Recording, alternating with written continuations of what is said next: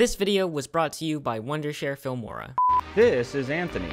He was a deadbeat loser, playing video games in his room all day, until he got a summer job with the daily paper.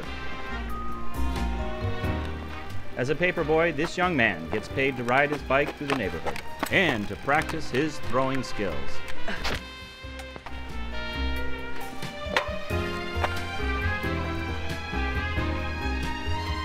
What do I say?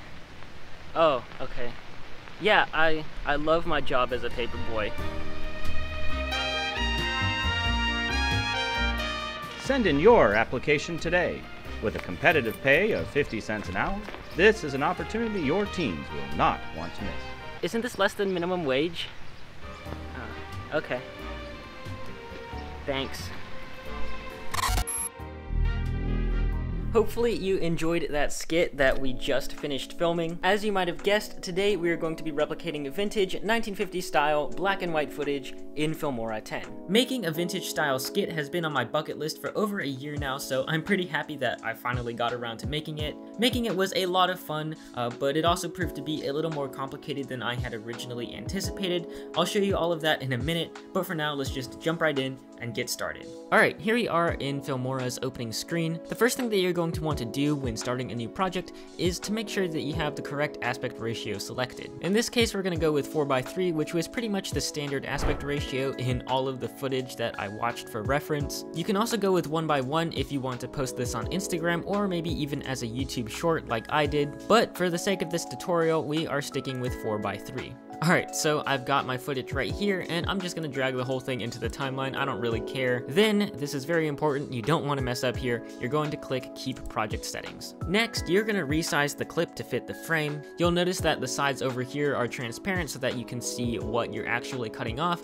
Just ignore it, it won't show up in the final video. Next, you're going to want to go to Effects and go down to the black and white section. You're going to select Willow, and then you're just going to drag it down on top of your footage. And just like that, we've got a basic black and white look. But we're not done yet.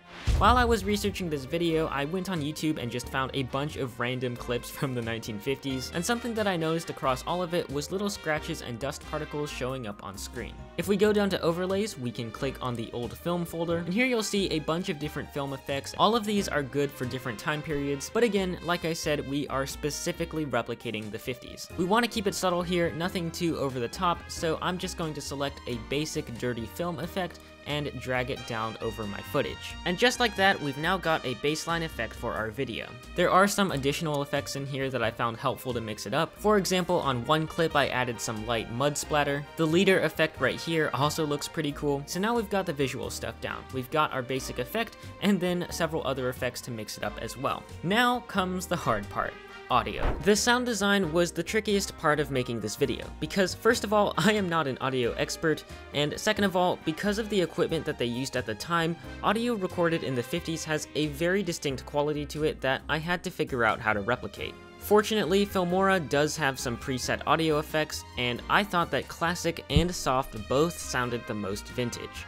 After deliberating between the two, I ultimately went with classic, and I just applied it to every single audio track in my timeline. Then I downloaded some vinyl fuzz from freesound.org, shout out to the guy who went through the trouble of recording this and uploading it, and I had it play in the background at a nice low volume. Interestingly, the most difficult thing was finding copyright-free music that fit the time period. All of the 1950s era videos that I watched have a distinct style of orchestra music, and it was surprisingly hard to find a track that sounded the same and was also copyright free. After scouring YouTube and Freesound, I did eventually find a song on Envato Elements, which is a subscription site that I pay for, and while it's not a 100% match in my opinion, it's still close enough. Finally, most videos from the 50s had an announcer narrating the action, so I wrote a script and had my dad come in and read it. So shout out to my dad for being more than happy to talk about his son being a loser. So there you go, that is how I created a vintage style video using Filmora 10. Feel free to use this as inspiration for yourself, because that's the whole point of this tutorial. There's something super cheesy but fun about the whole style, so again, I'm glad that I finally got around to making it. If you enjoyed the skit and you found the tutorial helpful, be sure to let me know by leaving a like, and also consider checking out the rest of my channel for more short films, tutorials, and reviews. But yeah, that's pretty much it. Thank you for watching, subscribe.